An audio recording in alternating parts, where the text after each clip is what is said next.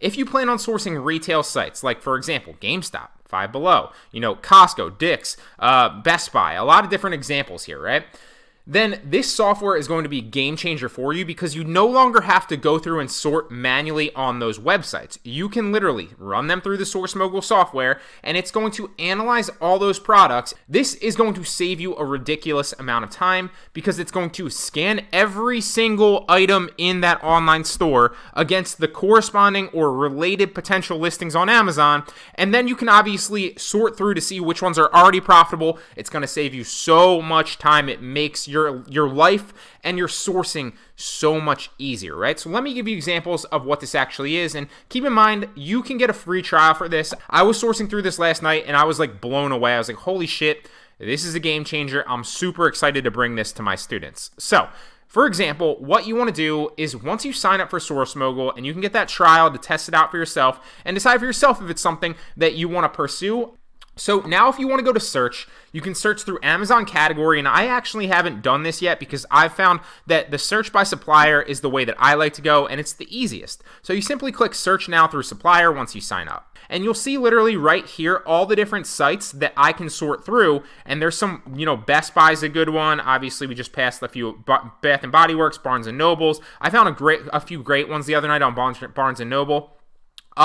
And obviously, you want to do this, you don't just want to scan them and leave them there. You want to continuously scan them. So what I'm trying to say is if you scan, for example, Best Buy today, and then you wait like a week and a half and you come back and try to use that same scan under your results for Best Buy, your products are going to be potentially outdated. Your prices are going to be potentially outdated. So I recommend doing it, scanning it when you have the intention of buying for that, or scanning it and then leaving it overnight with a bunch of different sites and then going through and scanning it. You don't want to be looking through outdated stuff because your prices and the products might be out of stock, and like I said, the prices are going to be a little bit off. It's not going to be the same, whether they're running clearance, promotions, etc. Okay? So once you click something, let's click a random one that I haven't clicked before. Let's pick one that's like, and you see all the the related ones here, right? Even Entertainment Earth, although that's wholesale. So let's try, where's a good one? Let's try Hot Topic. Why not? Now, and it's also going to tell you how many products they have in their store. Let's go Home Depot because they have 18,000 in their store. So if I click Home Depot, it's going to bring it over here. Now, if I also wanted to scan Hot Topic, it's also going to bring it over to there. So let's scan Home Depot. And it's also going to tell you if you have a discount code or voucher that you can put in. And you can also estimate your shipping costs per item, although I don't ever do this. I add it later on if it's applicable. If I'm buying a couple of different units, usually I end up getting free shipping anyway, so keep that in mind. Now, the discount code or voucher would be like if you signed up for like Home Depot's email list, right? And they recently, yesterday potentially sent you off like a $10 discount code, then you'd put that in there, right? You put 10%, and that's going to automatically apply 10% to the entirety of the scan on Home Depot, knowing that you have that voucher to add in at the end of the cart, right?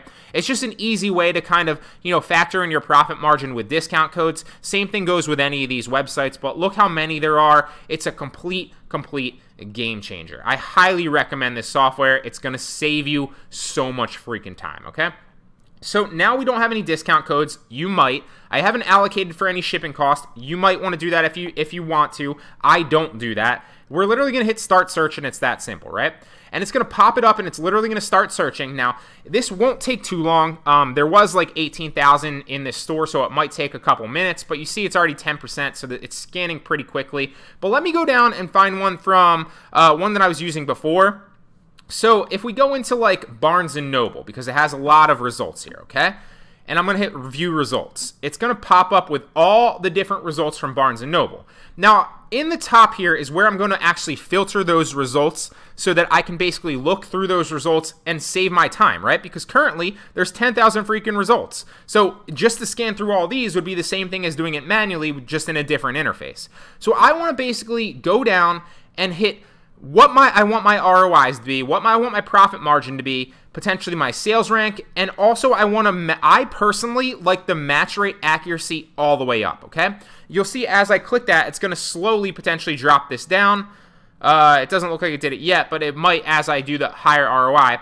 Now, what this bar right here does, not the sales rank, excuse me, the match rate accuracy, is if you have this all the way up, it's going to be looking for more of an accurate comparison and match from the product that is on Barnes & Noble and the product that is on Amazon, right? So it's going to be looking for more indicators of that product to identify it as the same product. That doesn't mean it's a sure thing, but obviously the further left you go on this spectrum right here, the more of a sure match it's going to be on Amazon, right? So you still want to do your homework. Obviously, like I said, this looks pretty obvious. It's funny that Contagion is popular right now because of the whole thing with the coronavirus, so that's kind of funny. But so this looks like it's the same, obviously, because it is on high match rate accuracy, and a lot of them will be, but you still want to check it to make sure, okay?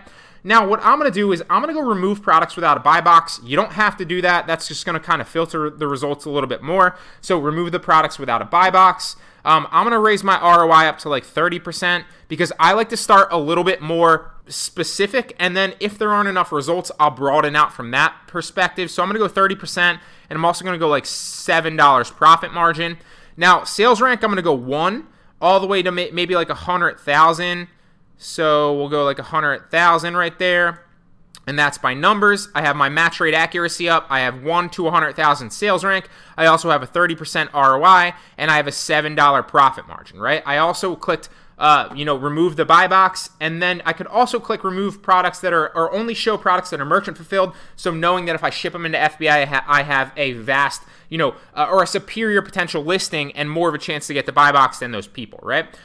You can also remove the products with no category. Pretty self-explanatory. I don't ever really click these, but you can play around with them if you like. Now, because I moved all my parameters like that and I made it a little bit more specific, you can see here that there's still 1,600 listings here. So this one right here, and I'm not going to go too specific, although you could, that's still a lot of listings. So maybe you want to raise this up to like 40% and this to like a $10 profit margin, but I'm not actually sorting through this right now. I plan on doing it later. But I'm going to actually show you how you can analyze this. So it's also going to show you the sales rank, right? The Amazon price, so a little kind of keep a graph right here.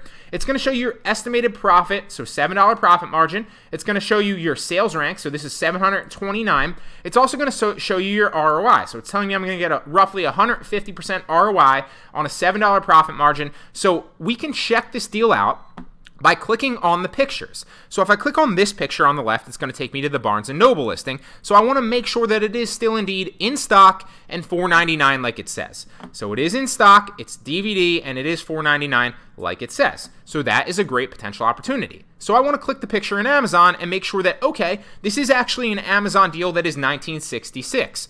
And is it? Amazon, it's a DVD, and it is, this doesn't have a buy box, which is weird. But if we click this, it looks like it is roughly $19.66 because the person right here has a new offer, but it has shipping, so it's not FBA. So I can use the online seller add-on like I've talked about before, or I can just click the prime and new to see who I'm actually competing against. So really, I'm only competing against one person who has their buy box, or has the buy box potentially at $19.99. So roughly, it is a $19.66 or even more potential sale price on Amazon. So that means if I do buy it for $4.99 on Barnes & Noble and I resell it back on Amazon for $19.66 roughly, maybe I drop the price a little bit at $18.99, or maybe I match the buy box price at like $19.20 by the time I get it in, right? There's still a $7 profit margin to be made per unit. So I'm spending $4.99, I'm making, whatever that is, a $19 sale, and I'm netting $7.42 after the purchase price and after the fees on Amazon. So that is 150 ROI, right? Because I'm turning $5 into like $7.50. Pretty solid if you ask me, and the sales rank is relatively low. Now, you still want to go back to the detail page and do your homework, so you need to ask questions like, can I sell this? So you would take the ASIN, like I always say, take it into your Seller Central and see if you can sell it. Pretty self-explanatory, right? So ASN into Seller Central, see if you can sell it. Now, you also want to check the sales velocity of this, because depending on the category, it may or may not be selling well. It might be in a subcategory right here, or it might be in the main category. So 503 in movies and TVs pretty well, selling pretty well in my opinion, but let's run the Jungle Scout Chrome extension to make sure. It's telling me that it's selling 21 daily sales, 630 a month, so that is a pretty solid buy. So if I pull the calculator up just to kind of show you here, if I source this for $4.99, right, that's what it was, $4.99, That's not counting shipping potentially if I don't buy enough to get free shipping on Barnes & Noble, but we'll see that here in a second. I'm going to estimate that it costs me about $1 to ship these into Amazon. It could cost me a little bit less, but I like to usually be on the conservative side. And if I match the buy box price at $19.69, I think it said, $19.66, then what is my potential profit margin? Well, then my potential profit margin right here becomes $6.43. So it's not as good as Sourcemogul basically told me, but it's roughly probably somewhere in between $6.43 and $7.42. So it is still over 100% ROI because I'm spending $4.99.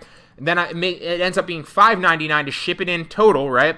And I'm making $6.43 per unit, so this is a good buy, assuming everything else checks out for you, assuming you can sell it, etc., etc. So let me go through one more example here. Now, obviously, I'd make sure that these are the same exact thing, but they were, like I showed you. Often, you'll see one that looks similar that isn't the same, but often, if you do have this all the way up to high match rate accuracy, it will be the same. But you can see the power of this software and just how many product opportunities there are here to purchase. Perfect example right here. This is something I'd stay away from because this is a different edition, right? So while it is high match rate accuracy, this is just the normal version of this DVD right here, or the CD or whatever it is. This is the deluxe version. So different thumbnail completely, different picture. Deluxe edition, not the same. So even if they had the same thumbnail, I definitely click them to make sure, right? So now I want to go through and I want to look for a better product opportunity potential. So right here, Leslie Sanzone Walk Away the Pounds Ultimate Collection. Leslie Sanzone Walk Away the Pounds Ultimate Collection. Looks the same to me. Looks like they have the same thumbnail. Let's check the Barnes & Noble one. Let's check the Amazon one to see if they both check out. So on Barnes & Noble, this is selling used and new for $15.85. So this is telling me it's going to sell $14.36, but is it used or new? We'd have to check that out. I don't want to click this because I don't know if it's going to show you my address or not, but let's assume that this is actually a used or new, or a new one for right now. So then this DVD is selling for $44.96 on Amazon, and obviously I'd click this to make sure, but like I said, I don't want to demonstrate my address online. I've had, you know, bad experiences with that in the past, so I don't want to actually show that.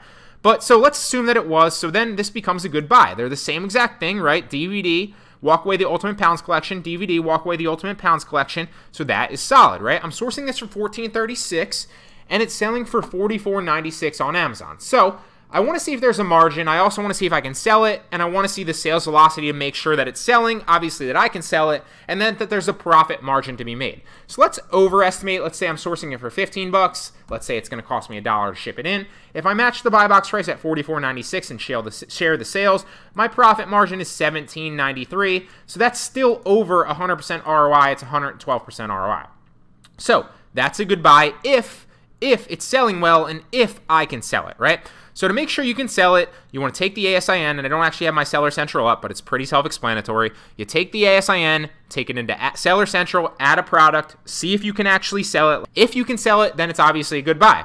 If you can't sell it, click Request Approval to see if you're auto-ungated, if you have decent metrics. And if you're not auto-ungated and ask for an invoice, avoid this product and avoid products like that. So let's assume that you can sell this. It is $8,000 in movies and TV, so that might be a lower category, so let's check. It is still selling 2 daily sales, and it's still selling 126 monthly sales, so pretty solid product. I would go ahead and source this, assuming that this is a new offer right here, although it does say used and new, so I'm assuming that it is, obviously. So those are 2 examples, literally, I just found in like 5 to 10 minutes, going slow, giving you a tutorial of how to use Sourcemogul to make money sourcing through retail sites. You don't need to do it manually anymore. This software is a game changer.